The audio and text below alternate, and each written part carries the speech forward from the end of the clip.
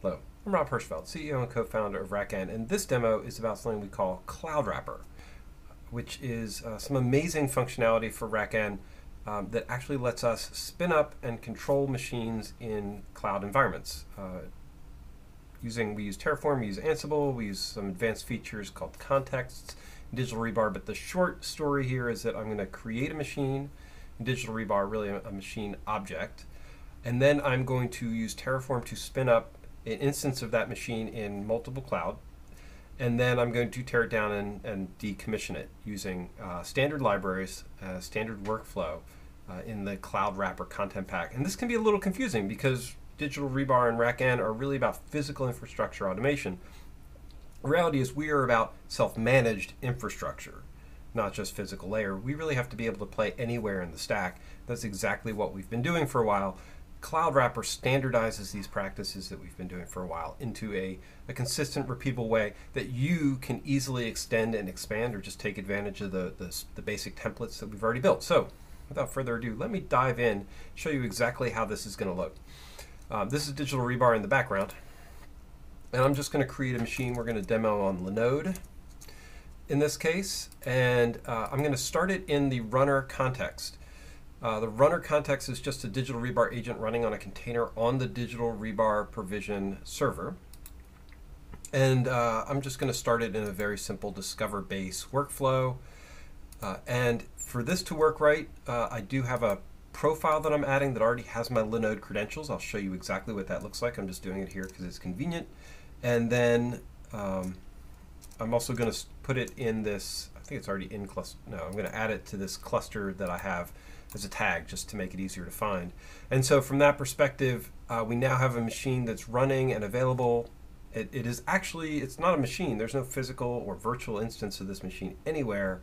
It's just an object backed by a context, which is a simple Docker container running an agent. But I can do simple workloads. So we have like a load test that just runs a workflow that I can use as a developer to test workflow starting and stopping.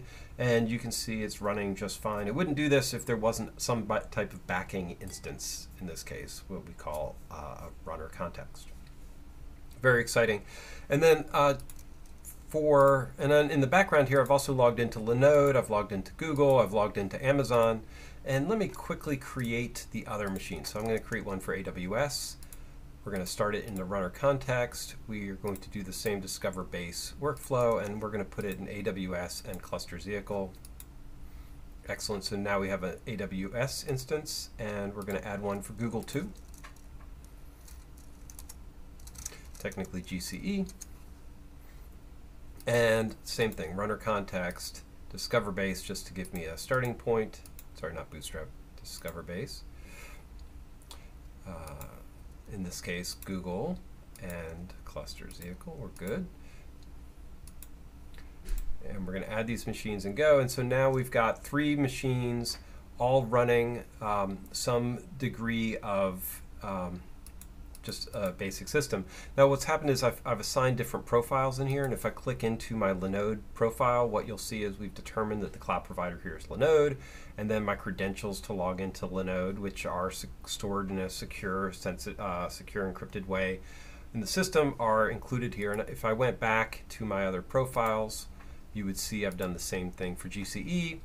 GCE has more default requirements, so I have to have my credential, my cloud provider, but I also need a project ID and a login, RSA login key to be able to access that machine after I start it.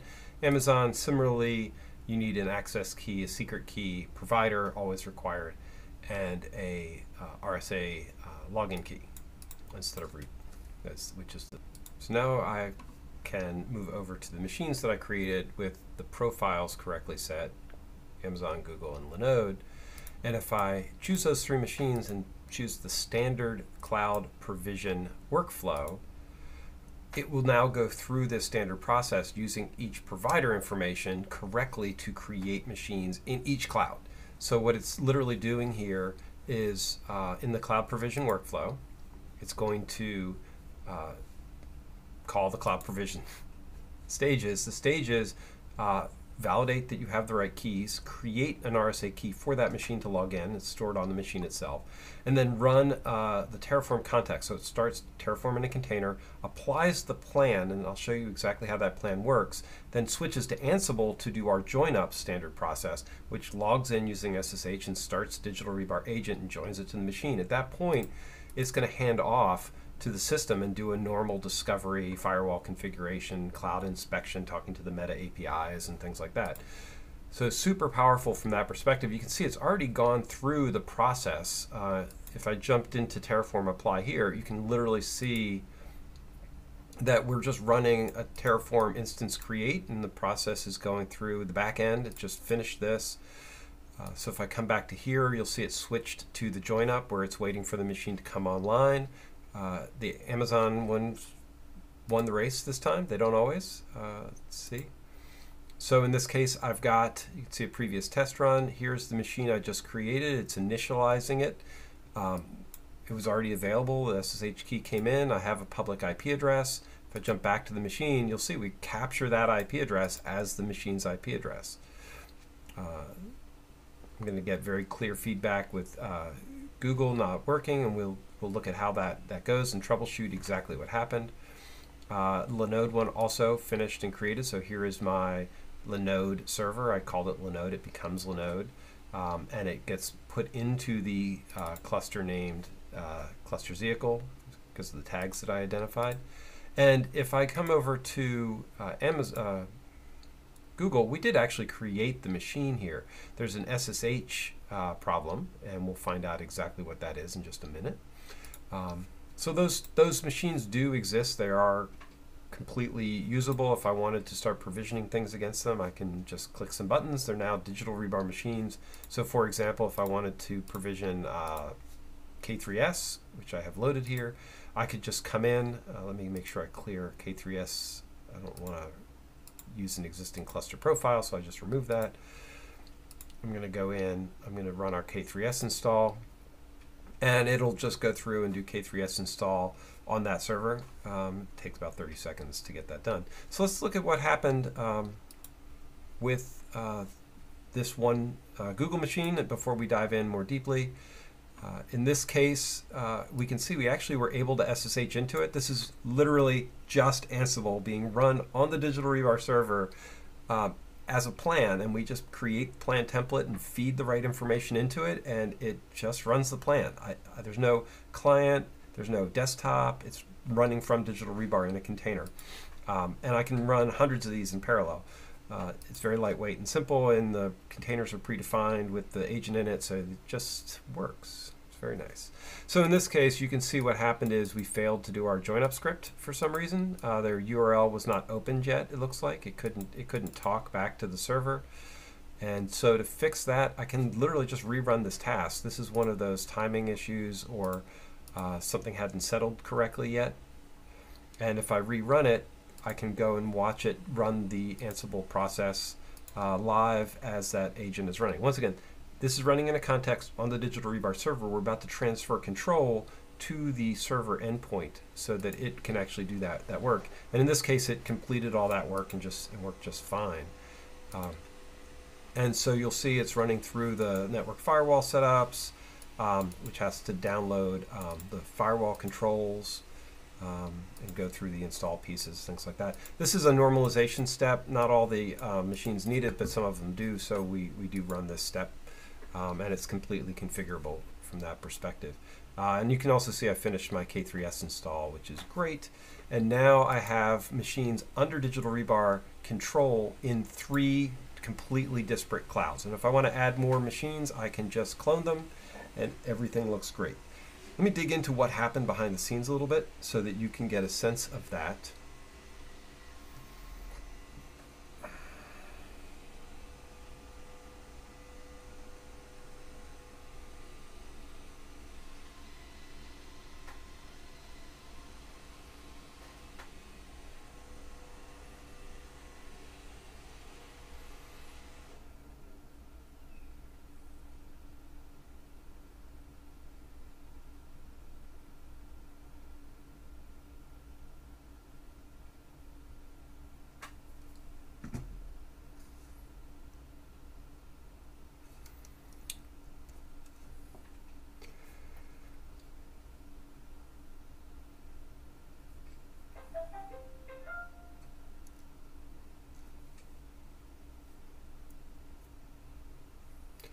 So to do that, I'm going to start this whole process from scratch, and we'll show you what it looks like if I create a new machine. So here's my from scratch machine. Runner context, discover base. Actually, in this case, we can skip the discover base and go directly to cloud provision, which means I could do a command line install that would do all this work right from the start. Super handy. And not skip over. I can also attach it to pooling and provision machines when they get allocated from pools and deallocated. That's a pooling demo, and I do show it in the pooling demos. So look for that. The Linode clusters vehicle again, so I can easily find the machine. And that's it. So once I say add here, this machine is going to automatically start the context and run, and it's moving into Terraform Apply. Terraform Apply is where a lot of this magic is happening. And the beauty here is this is just Terraform being run by Digital Rebar, and then we take the output. We control the input, we take the output, and that lets us take advantage of Terraform's API controls, which they have an impressive library of API controls, but we can manage the state, we track the Terraform state, we control the running, and anything that gets exited from Terraform we also track and then pass downstream. So if you want to build automation that passes things into Terraform, I'll show you how we did that. If you want to take automation that pulls things out of values that you pulled out of Terraform and then sends it downstream for further automation steps, I'll show you how we did that. And then since we store the state, later on we can destroy, we can use Terraform destroy even though they're disconnected actions. We don't have to preserve a file on a server somewhere. Digital Rebar is actually pulling in the state, and I'll show you exactly where that happens.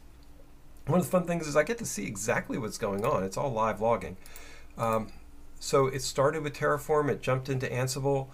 You notice it pulled back the IP address and did the work. And here's the scratch machine I built with Linode. So how did we do this magic? The way we did it is in the cloud provision workflow. That's where most of the magic happens. We have a Terraform apply process. This is actually not in CloudWrap. This is standard task library work. So we support this task generally, and you can use it to apply Terraform work in many different ways.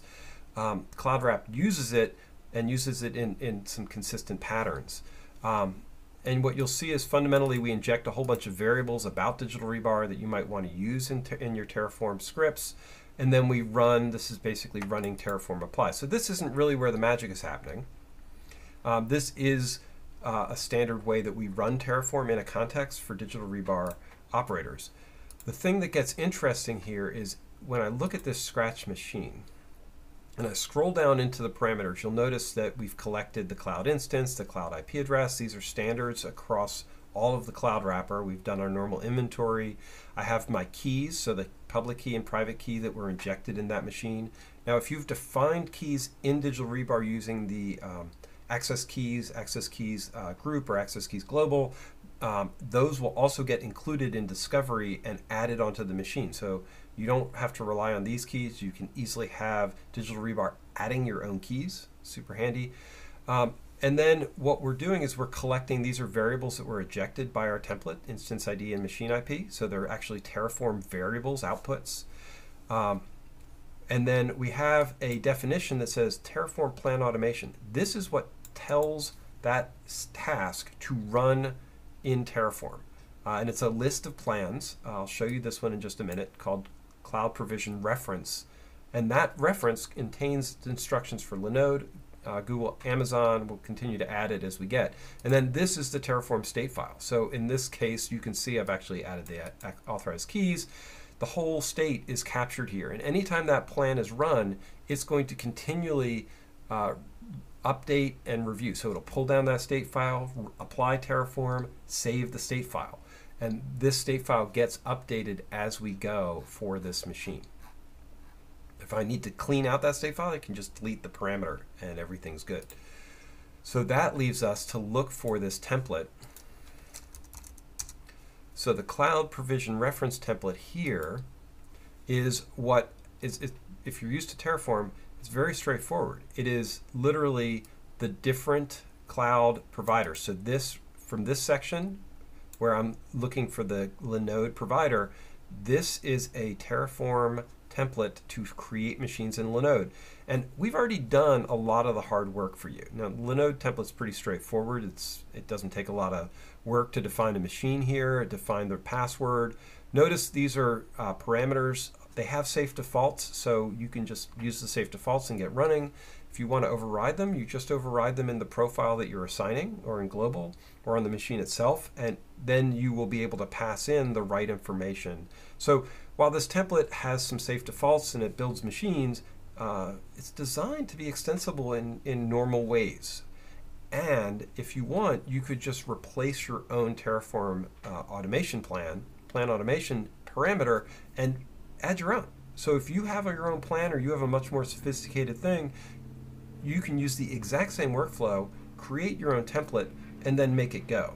And if you have something that's standard and you want to make available to other people, please give us a pull request and help improve this standard template so that it works in more cases and on more clouds. In this case, the one to do AWS is more complex, right? You have to specify regions and multiple keys. You have to define your public keys separate from the machine definition, which is fine. So we have a stanza for that. You need to set up security groups so that you can access the machine. And then you actually need to create the parameters for how the system goes. And then we have some standard schemas where we are able to take outputs. If it's called machine IP, we recognize that as an IP. If we define other values, we save those values. You'll notice the one that we have for Linode defines instance ID also, because we want instance ID. We can't get that from a metadata API like we do Amazon or Google. So no problem, we just pull it out of the Terraform plan. Very straightforward from that perspective. And then here's the Google one. Google sort of in between, has some complexity where we have to define our credentials as a file, and then create a compute instance and go. Once again, this is not particularly complex things from that perspective. It is really just defining a Terraform plan that we feed in. Everything else is completely standard in these processes. Ansible join is standard on all of them. The post-provisioning pieces are completely standard. The only thing that is really being changed by each cloud provision is which part of this Terraform plan we are invoking. And that's why it ends up being this very simple standard process where I can just create machines and destroy them. And then when I want to destroy them, I'm running the same process sort of backwards. And I'm going to go ahead and just destroy all of the, what we're calling decommission here.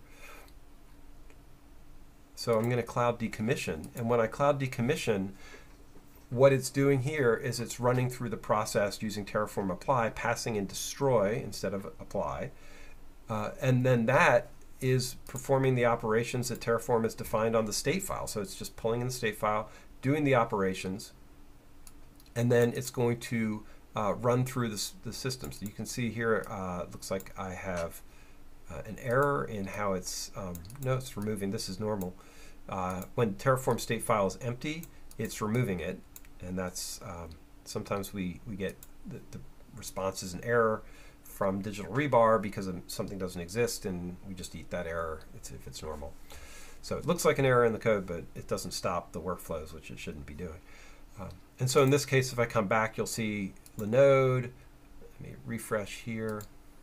Google, Amazon have all had those machines be destroyed, which is exactly what I was expecting from a decommission stage. And if I want, since the machines still exist in Digital Rebar, they just have no backing instance. Notice the address has been pulled also. I can just repeat the process. And so from that perspective, I've now created a way to hold potential machines that have standard workflows and processes in Digital Rebar, build up an infrastructure as code story about their post-provisioning history, and then destroy them, recreate them, destroy them, recreate them. This is amazingly powerful. Even if you're not planning to do a lot with the cloud, if you're using Digital Rebar and building workflows, this allows you to click start and click stop a workflow, create the backing instance, completely fresh machine, run it through that process, and then tear it back down. And it just takes a couple of seconds to make this go. The fun thing here is now I'm actually able to test my workflows. I could test it against multiple operating systems very easily. I could test it against multiple cloud providers very easily. This is truly able to come in and just run the infrastructure the way that we think about how to do it in Digital Rebar, with all this standard infrastructure as code components and state. When we look at infrastructure as code, the Terraform pieces of having a plan and API shims is amazing, but without the state information and the ability to then chain all this automation together, you've really lost something. And that's the added dimension that I'm showing here for how these things go. Looks like AWS is going to be the winner today every single time. That's interesting. Results may vary depending on what clouds you're in and the day of the week, but very exciting results. And actually, if I come back into the cloud provision, I've run this enough times, I should be able to start seeing some history and performance data out of that cloud provisioning operation. So you can actually see where the long pools are. This is Terraform apply, no surprise, and then the join up. But we're talking, under a minute to get a machine, 15, 20 seconds to actually come in. So overall, these jobs are taking, it looks like 76 seconds, so a minute and a half to get a machine completely provisioned. And then happily easy to destroy when you're done with that machine. You can just put it back into service and you are done. Hope this was helpful. Please check out the library. It's called CloudWrap. It's in the catalog. There's obviously a ton of parameters in this case, so if you're looking for how these things work, you can search for cloud in the parameters list, or if you're doing AWS work, all the AWS parameters. Super easy to find all the different bits and pieces. And this is growing and evolving, so we would love to get your feedback and input on how these things work. Just check us out with Digital Rebar, rebar.digital, or just visit rackn.com. It'll take you to the same place. And one other thing to note that is worth knowing on this, this does require contexts, which is a licensed feature. You can use the trial license and get the context that you need to build this. It's super straightforward. CloudWrap actually builds the context that you need. So if you build a system and turn on the self-run registering agent, and Bootstrap Advanced will install Docker for you. Need a separate video to explain that one. That one's really fun. Makes it very easy to start a advanced Digital Rebar. So look for the bootstrapping video. Also, that'll help you get the context pieces installed with no hassle at all. So hope this was helpful. This is Rob Hirschfeld signing out.